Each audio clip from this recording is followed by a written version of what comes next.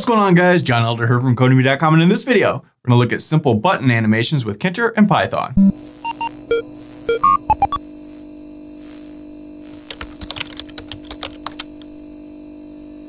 Alright guys, like I said, in this video, we're going to look at simple button animations with Tkinter. But before we get started, if you like this video and want to see more like it, be sure to smash the like button below, subscribe to the channel, give me a thumbs up for the YouTube algorithm, and check out Codemy.com, where I have dozens of courses with hundreds of videos that teach you to code. Use coupon code YouTube1 to get $30 off membership with all my courses, videos, and books for one-time fee at just $49, which is insanely cheap. Okay, in this video, we're going to look at basic button animations. So you can see when I click this thing, it gets bigger and then smaller. We'll probably look at moving it around the screen a little bit. So I've got a file called anim.py, short for animation, I guess, using the basic Tkinter starter code that we always use. We've got the Sublime Text Editor and the Git Bash terminal as always. And you can also find the code for this and a link to the Tkinter playlist in the pinned comment section below. So yesterday I did a video on Kivy where we did button animations, and Kivy makes animations very, very easy. And a lot of people ask me, hey, can we do this in Tkinter? And the short answer is no, you can't. There is no animation thing in Tkinter like there is in Kivy that makes it just easy. But like with everything in Tkinter, we can kind of hack something together, and that's what we're gonna do in this video. Now, I've done some videos in the past on animations in the canvas, moving things around the canvas, and you can check the playlist for those. That's not what I'm gonna talk about in this video. In this video, we're just gonna, like I said, take a regular button, expand it, contract it, maybe move it around the screen in a very basic way. Now, I just sort of hacked this together and it kind of works. You know, maybe you can play with it and make it even better, and it should be fun. Now, the concept I'm gonna be teaching you here, you can use for any widget with Tkinter. You can use it for an entry box, a combo box, a label, anything at all, a frame. You can move it around, do anything you want, any widget. I'm just gonna use a button because it's, you know, super easy. So, okay, let's create a button real quick. And I'm gonna call it my button because that's what we do. This is a button. I wanna put it in a root. And let's say, give this a text of click me, woohoo, right?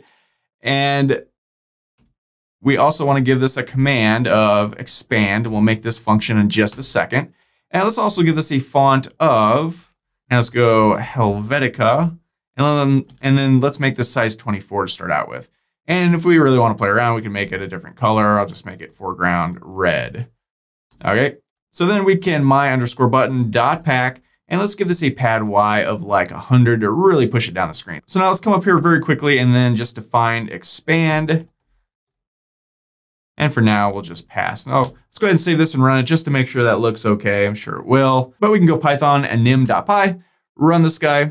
We get this, click me, button in the middle of the screen. Okay, so no big deal. Nothing new here. Now, let's talk about this expand. So what I want to do is use the button's config function. We've done lots of configuring in the past when we want to change a label or change a font or change any sort of thing in something that's already been created, we .config it. And what I'm going to do here is basically just .config our button to change the font size and thus expand the button, and then contract the font size. And we're just going to put that on timer and use a counter. Boom, boom, and that's it. So let's come up here and let's create a couple of variables. Let's define some variables that we're going to need. We're going to need a count, and I'm going to start it at 0. We're going to need a size, and I'm going to start that at 26 because our font size is 24, and I'm going to go in two increments. So 24, 26, 28, 30, 32. All right. So we'll start at 26. So the first one will be 2 up from 24, which is 26. And okay, that should do that. So now inside of here, we want to use these guys. And we want their values to be accessible if we run this expand function again, because we're going to need to, because it's going to be on a timer. We're going to run it over and over again. So I need to make these global, and let's just go global count and global size. Okay, so let's go if count is less than 10. So our count is going to start out at 0, and every time we do something, we'll add 1 to the count. And so as long as it's less than 10, now this is an arbitrary number. You can make it 20, you can make it 1,000. We're just going to go from 0 to 10. So it'll expand 10 times and then contract back down 10 times, right? So if count is less than 10, what do I want to do? Well, the first thing I want to do is create a size, and I want to go size plus equals 2. And in fact, we could probably set this to 24. I'll leave it at 26. It really doesn't matter. So here, this will take the size that currently is 26, and it will add 2 to it. So this will now become 28. The next time this runs 30, 32, 34, 36, until it's done it 10 times, right? So that will change the size.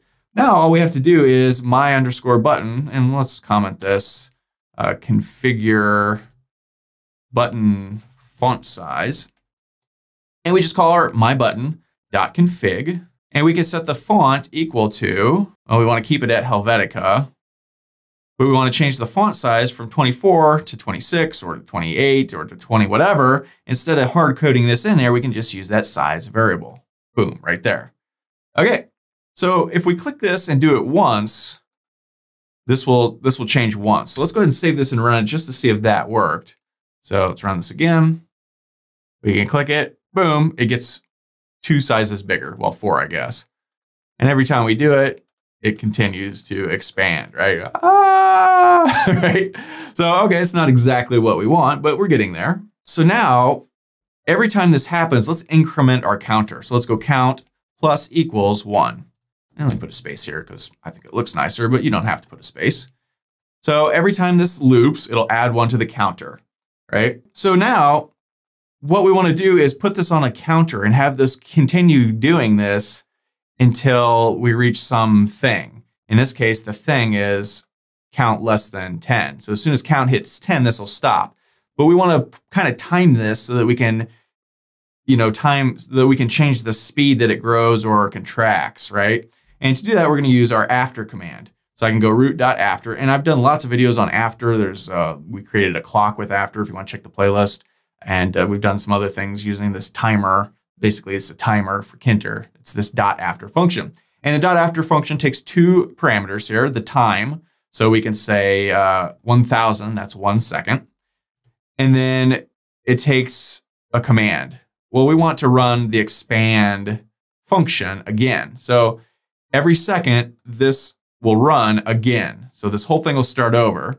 And then it'll keep starting over. But when it starts over the last time, count will be 11, which is not less than 10, and the whole thing will stop. So if we save this, let's run this guy one more time. We can see 1001, 1002, 1003, 1004, 1005, 1006, 1007, 1008, 1009, 1010. Stops, right? We do it again, nothing happens, right? Count is still whatever. So it's just stopped. Now, that was very slow, right? That was with a counter of 1000, which is 1 second. It's 1000 milliseconds. We can scale this back down to like 100. This is 1/10 of a second, right? If we do this, run it, zoop, it goes a lot quicker. Still not that fast, right?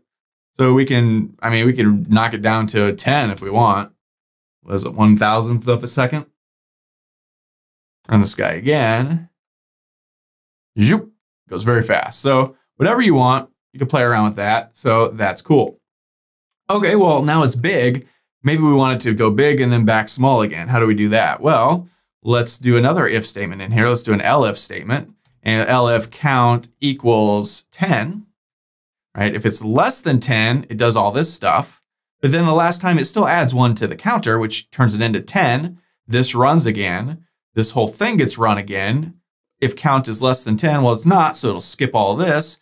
But it'll then say, well, if it equals 10, what do we want to do? Let's run the contract function, which we haven't actually created yet. So let's go ahead and create that.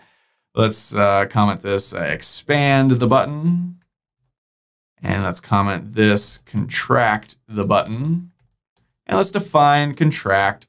And here, remember, our count is now 10. So we need to start out with the understanding that the counter is either going to be 10 or potentially less than 10 if we start decreasing the counter in this function. So let's go, well, first of all, we need to global count and size, just like we did here, because we're going to be playing with those variables.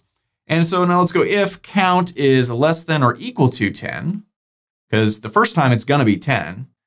The second time we'll decrease it. It'll be 9, then it'll be 8. That'll still be less than or equal to 10. We also want to stop it when it gets to 0. And we'll talk about that in a second. For now, we'll just leave it like this. So what do we want to do if this is equal to or less than 10? Well, the first thing we want to do is size minus equals 2. So right here, every time we increment it, we're adding 2 to the size. Here we're decreasing 2 to the size because we want it to shrink back down again. And here we can just copy this same exact thing right here and just kind of paste that in.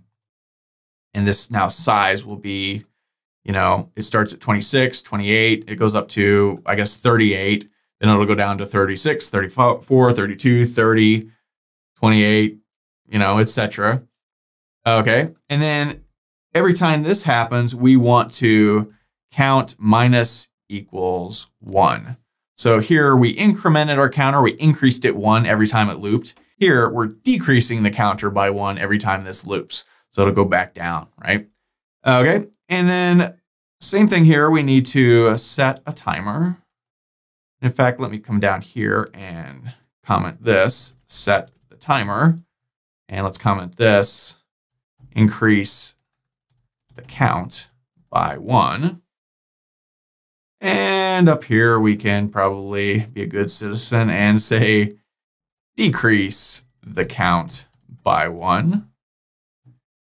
And set this timer. We want to go root.after, and let's make it again 10, 1,000th of a second, I guess. And instead of calling the expand function like we did down here, we want to call this function, which is contract, and we pop that in. So let's go ahead and save this and run it. Now this is not actually going to do what we want it to do, but we can at least see what's going on here and laugh about it.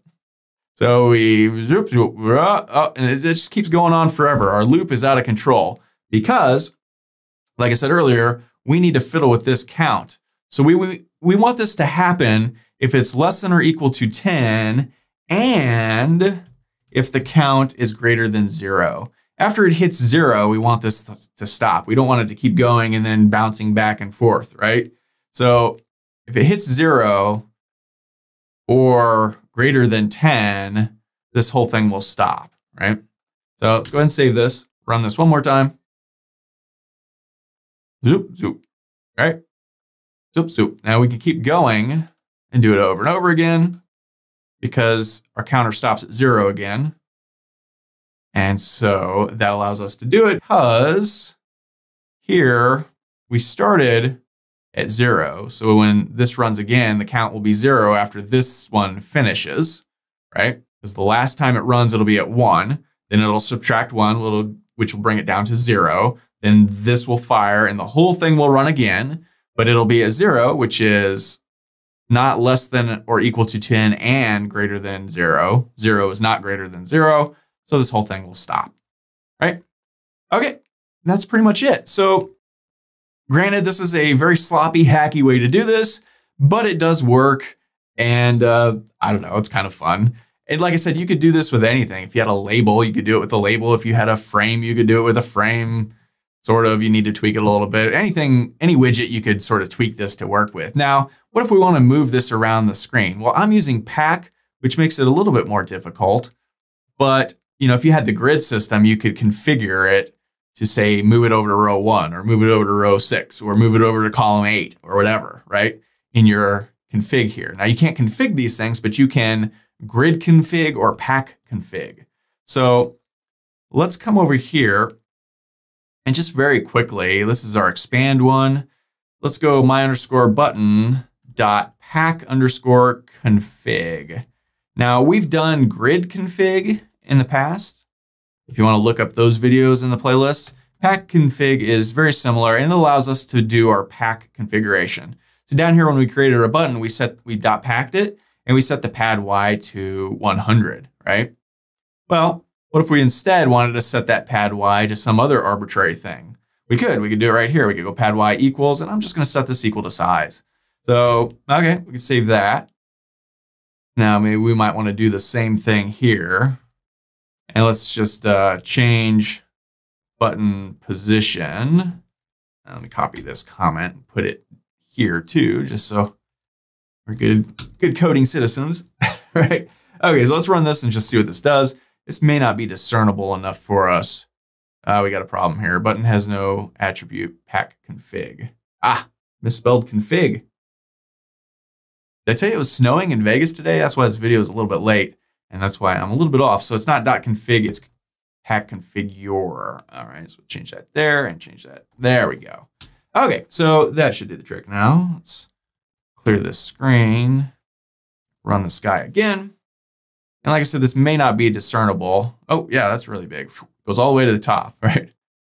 Yeah, up, down, right? So you could set up your own counter instead of using size here, right? Or we could say size plus 100. Let's do this one plus 100 also. See what this looks like. I don't know, I'm just kind of playing at this point. Oh. It looks like it's scrunching itself because the size of our screen is too small. We made it bigger. See, now we can do that. There we go. Now it's kind of moving up and then moving back down. I don't know. Play around with it.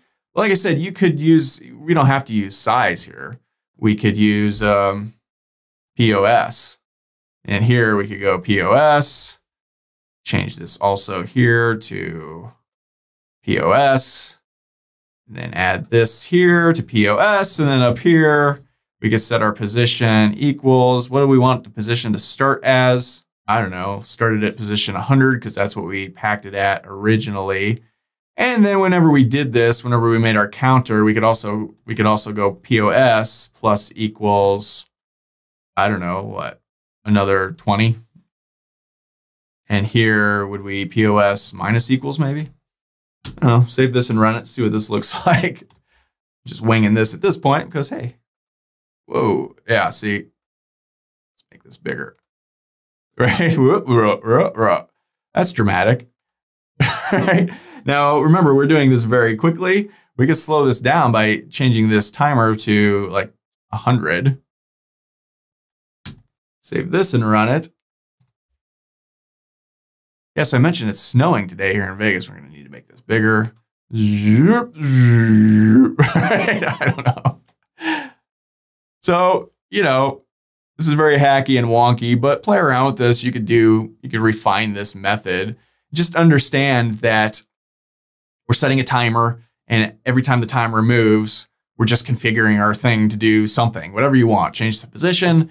You know, we pad wide this. You could pad X this. You could use your stickies, north, south, east, and west. Now, if you're using the grid system or the place system, you can move this around very precisely. We haven't really talked about place very often in these videos. Maybe I will now because we could use that for this. But it's kind of fun. And as with all things Tkinter, it's kind of hacky.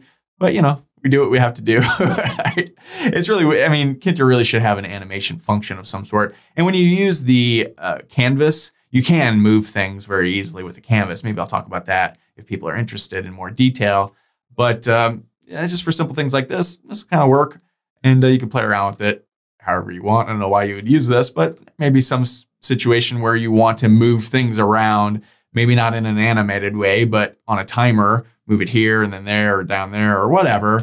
And this is an easy way to do that. So that's all for this video. If you liked it, be sure to smash the like button below, subscribe to the channel, give me a thumbs up for the YouTube algorithm, and check out Codemy.com where you can use coupon code YouTube1 to get $30 off membership. So you pay just $49 to access all my courses, over 47 courses, hundreds of videos, and the PDFs of all my best-selling coding books. Join over 100,000 students learning to code just like you.